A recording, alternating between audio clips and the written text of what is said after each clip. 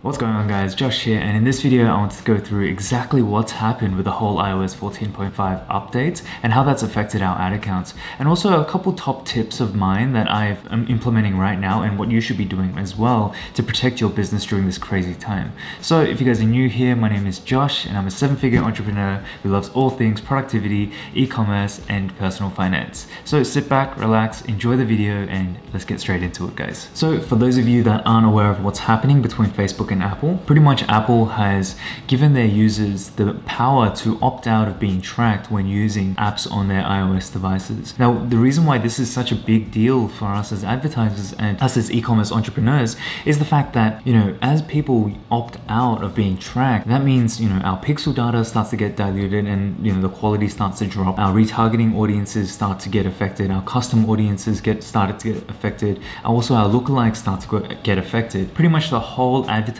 system that made Facebook so great prior to this iOS update is being affected, right? So I wanted to make this video and be very candid in showing you guys what's actually happened now that the update has been out for a little while, what I've seen in my ad account, and also what I would recommend you to do right now to kind of stabilize business performance, right? Because yes, environments change, but we as entrepreneurs, we as media buyers, we always need to be aware and adapting to this change as well. So let's start this off with a few analytics, shall we? Flurry Analytics, which is a company that's owned by Verizon, actually ran a poll and a survey just to see how many users in the United States as well as around the world have actually opted in for tracking. Now, if you have a look here, up until May 8th, guys, only 5% of users in the United States have actually opted in for tracking. That means 95% of users has opted out. That causes a huge issue, and I've seen this in all my ad accounts, all of the retargeting audiences, all of that. A spanner has been thrown in, and it's kind of like we had to draw back, cut back some spend as we try to figure this out. But this makes sense, right? 95% of people have opted out of tracking, and therefore audience sizes have been affected, and therefore quality and performance in our ad accounts have been affected as well. Now, on a worldwide level, this has gone and increased to about 13%, right? 13% of people in the whole world have actually opted in to being tracked on Facebook and these apps. It's just a big problem, guys. But it doesn't mean it's the end of the world. It's just Facebook will figure it out. We have to understand that, ad revenues for them is a huge income source. There's billions of dollars on the table right now, and they are going to be working and trying to fix this as we speak. So the second thing that I've noticed after this whole iOS 14.5 update is that pretty much all breakdown analysis and also dynamic creative testing campaigns pretty much gone out the window. If you have a look here on my screen, you can see here that we had a DCT campaign that we've been running for a little while now, and we've spent about $17,000 and brought back in about just shy of $29,000, right? And this is top of funnel, so again, our break-even ROAS is 1.2 for this brand. We were happy, we're profitable on the front end, but the thing that I actually noticed is that when you're using dynamic creative testing, right, you can do a breakdown analysis between which dynamic creative elements are working the best. Now, if I go ahead and select, for example, like our images, right, and it's going to show you all of these images. The thing that really gets me is that if you have a look here, we've spent $17,000 and we've had 857 purchases at a 1.6 return. You can see usually before the update, you can actually see which creatives were bringing those sales in. And I was wondering, oh, what happened here?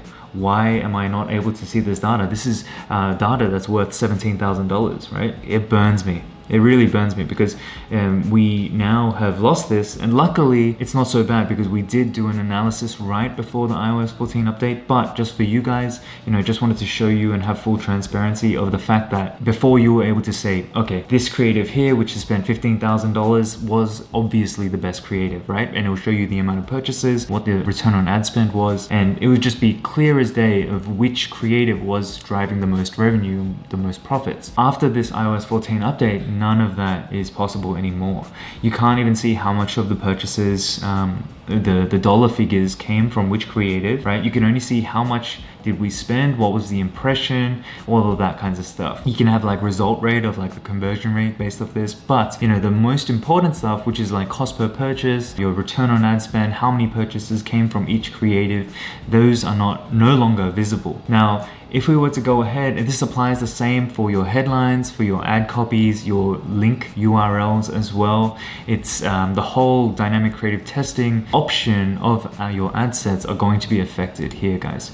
So let me just show you another thing that is affected, and that is your breakdowns. So this is another level of breakdown analysis that is affected. Now, if we go back and have a look, and usually you can have a look at, okay, what age groups are usually buying? Are they male? Are they female? What are they, right? Now, if we go ahead and have a look at age and gender, you're gonna see here, same thing occurs. 857 purchases, and we cannot tell which group of people in the United States are driving these kinds of sales. So when we actually go to scale, or when we actually go to build out new audiences, it's going to create more of a haze, and it's going to be a little bit more difficult for us to figure out, okay, this is the audience, right? Before the update, all of this was clear.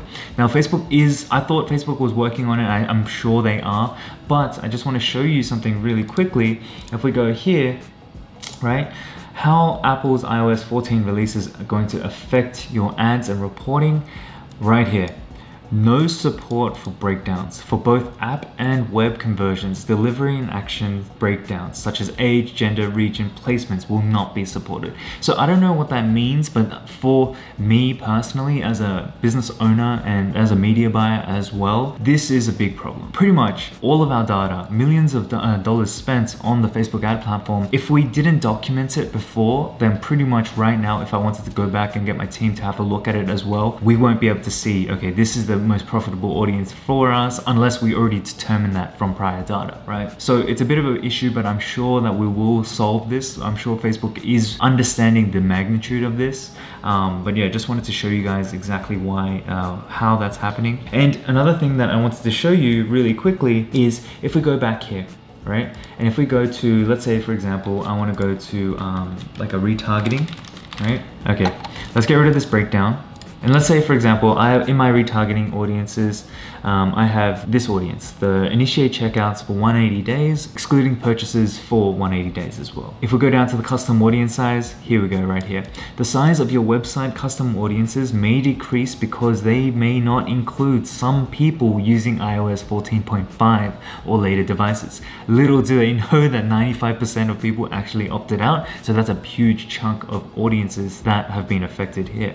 So just wanted to show you guys this. It's not the end of the world, but it is something to be aware of. Okay, so now that we understand exactly what's happened with the whole iOS 14.5 update, how it's affected our custom audiences, our retargeting audiences, all of that kinds of stuff, and how it's affected my ad account, and I've shown you examples of that, I want to go through exactly what you should be doing right now to kind of help stabilize your business during these crazy times. If you guys haven't done already, and I really hope that you have done this, I've gone through it in this video of how to set up your whole Facebook ad account so that it's completely safe from this iOS 14 issues. If you haven't prioritized your web events, if you haven't verified your domain, if you haven't enabled your conversions API in your Shopify Facebook plugin, go ahead to this video right now. Make those changes as soon as possible. There are other few things that I want you guys to do. When you go to your events manager, right?